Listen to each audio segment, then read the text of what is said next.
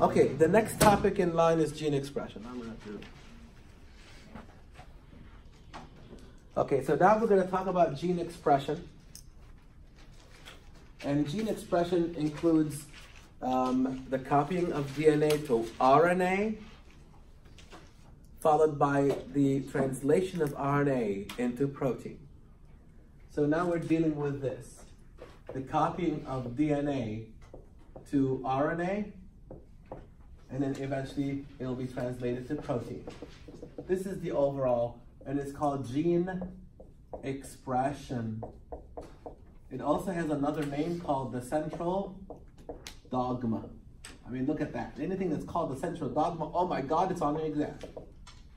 That's a hefty name there, okay? Okay, so the interesting thing is this. The way I drew it is a general way, that just a quick explanation of what it is. But what happens in prokaryotic cells is slightly different than what happens in eukaryotic cells. What happens in prokaryotic cells is actually going to be mimicking this. In prokaryotic cells, like bacteria, you're going to have DNA transcribed into messenger RNA and then translated into protein. So this is gene expression in prokaryotes. And the interesting thing is the whole thing happens in the cytoplasm. Okay, what about eukaryotes, like you? You do something different, however. We're going to do DNA. It's going to be transcribed into what's called pre-mRNA. Means before the mRNA.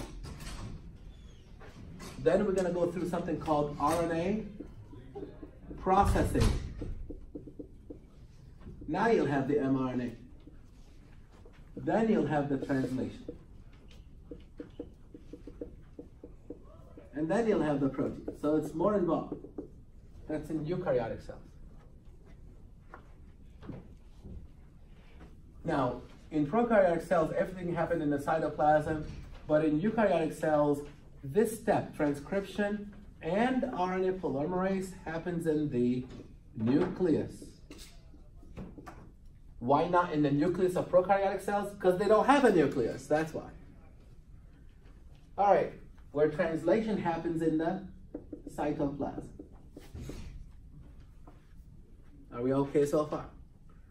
So if we look at it, you'll realize something. Bacteria, they don't have RNA processing. There's no RNA processing in bacteria. There are 3 RNA processing events that we have to worry about here. And that is number 1, 5' capping. In eukaryotic cells, you have to cap the 5' end of the RNA. And what that is used for, it's for ribosome binding. See, the translator is the ribosome. For the ribosome to bind to mRNA, to translate it, the mRNA has to be capped. It's sort of like, before you leave the house, put your cap on so the sun doesn't hurt you. Well, it's the same thing. Put the cap on so that the ribosome can recognize it and make protein out of it. Watch what happens if I don't put the cap on, the ribosome cannot make the protein. It doesn't know what, I don't know what that is. So it recognizes this is an mRNA when it has the cap. And you put the cap at the 5' end of the molecule. The next thing is splicing. In eukaryotic cells, a lot of genes actually have exons,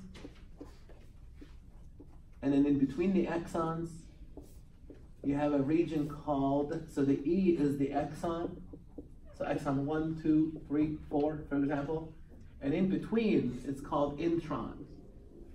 So now you're going to have intron 1, intron 2, intron 3. In eukaryotic cells, we have this. In prokaryotic cells, they don't have introns. They're just no introns. So there's no splicing in prokaryotic cells because they don't need to do splicing, because splicing is the removal of the intron, not of your DNA molecule. You don't want to do that one. See, what happens is this.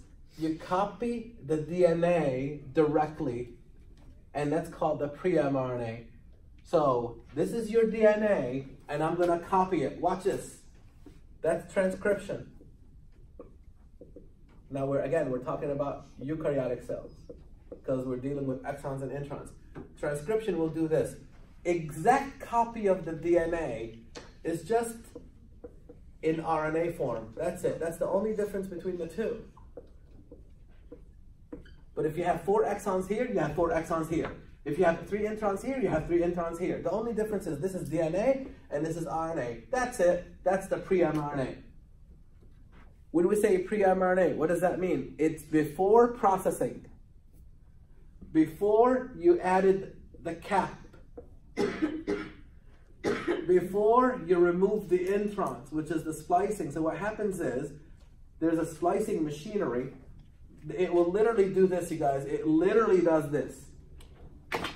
It picks up the RNA, and it goes like this to it. Like that. So imagine that happening. I pick up the RNA like this. What's going to happen to the exons? Can you imagine that? If I take the RNA and do this to it, in the intron region, the 2 exons are going to do what? They're going to come closer, you see? And then you're going to have like a bubble like this, watch. The exons are going to look like this. You're going to be really close. Oops. And then in between the intron will look like, and then you're going to splice, and put them together. So the 2 exons come close to each other, then you cut, and you put the 2 exons together. So at the end, you're going to have all the exons together with no introns in the middle. So all the exons are going to come together, no introns in the middle, because you don't need the introns. And that's called splicing. Removal of the introns is called splicing. You don't need to do any of that in bacteria because they don't have introns. The last processing event is called the addition of a poly-A tail. Addition of poly-A tail. Which means basically, I'm going to be adding a whole bunch of adenines at the end of this. Adenine, adenine, adenine, adenine, adenine, adenine, and so forth. Poly-A tail. It kind of looks like a tail, but it's made up of adenines. There's a function for that one. The poly-A tail will direct the mRNA out of the nucleus. So the poly-A tail is for the mRNA to leave the nucleus. So everything has a job. Let me do it again. The cap tells the ribosome, hey, you need to translate me. The splicing removes these intervening sequences that would otherwise make no sense. So for example, let's say this gene is catalase. Catalase is when you put the exons together. This gives you catalase. With the introns, I don't know what that one gives you, but it's not catalase. You see? To get catalase, for example, if this was the catalase gene, catalase you get out of the exons coming together, all 4 of them, for example. That means you must remove the introns. What happens if you don't remove one of the introns? Well, I know one thing is going to happen. You're not going to get catalase. But what will you get? I don't know, but it's not catalase. And you'll be in trouble, of course. The poly-A tail tells this mRNA, okay, you're ready to leave the nucleus. Because translation happens in the cytoplasm. All of this stuff here happens in the nucleus. Once it reaches this level here, look at it, it's already going to be capped. It's going to be spliced. It will have the tail on it. Now it's ready to leave. Now it's this. mRNA. It's been processed. It will leave the nucleus, attach to the ribosome, and get translated. Now, the ribosome is the translator of the message.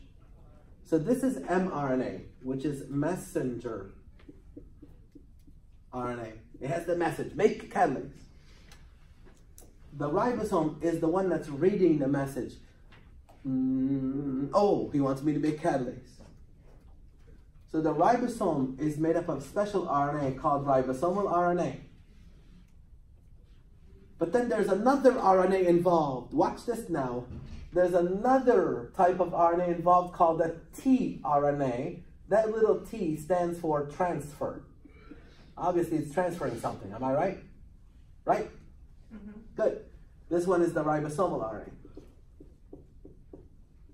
The ribosomal RNA is the scaffolding of the ribosome. But the tRNA is called transfer RNA. It's transferring the subunits of proteins. What are the subunits of proteins? Oh, God, thank God. I was about to pass out. Amino acids. Very good. So they're loaded with amino acids. You're scaring me, guys. Amino acids. How many are there? 20. 20, yeah. So these are delivery trucks of amino acids. So look at this here. Now listen to this and catch this, please. A little confusing. The mRNA is the one that's being translated into a protein. The ribosomal RNA, which is the scaffolding of the ribosome, and the tRNA, which are the delivery trucks of the amino acids, they're not being translated into protein. They're being used as tools during the process. This is equivalent to you knowing how to build a shelf. Watch this. I know how to build a shelf. That means the information is right here. That's my messenger RNA, the information. But for me to build a shelf, I need the tools. These are my tools. This is my hammer, and that's my screwdriver, you see? I am not saying that my hammer is becoming a shelf. No, no. Or my screwdriver. No, no. I'm just using them as tools. So all three types of RNAs, if you're paying attention with me, please, and not to your phone. All three types of RNAs are involved in translation. This one, and this one. But only messenger RNA is being translated into a protein. The other two are used during the translation of the mRNA, but they themselves are not translated. Are we catching that? A little confusing with that one. Let me do it again. The mRNA is being translated into protein using the other two RNAs as tools. But the ribosomal RNA and the transfer RNA, they themselves are not translated into anything. There's no such thing as ribosomal RNA protein. You don't make protein out of this one. You don't make protein out of this one. They're just delivery trucks and scaffolding RNA. So, if we make a list here, mRNA, transcription, translation, yes, yes. Follow this again. Ribosomal RNA, transcription, yes. Translation, no. Because there are ribosomal RNA genes. You have genes for ribosomal RNA. So we have a ribosomal RNA gene that you need to be transcribed to make the ribosomal RNA.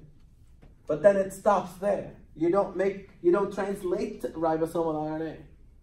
This is what I'm trying to tell you here. mRNA is transcribed and translated. Yes, yes. Ribosomal RNA, we have genes for ribosomal RNA. I mean, where else do you get the ribosomal? You have genes for it. So we have the genes for ribosomal RNA that are going to be transcribed into ribosomal RNA, and then that product is going to be used as the scaffolding of the ribosome. Done. We also have genes for the transfer RNAs. So the transfer RNAs are going to also be transcribed. Yes, but they're not translated. There's no such thing as transfer RNA protein. questions?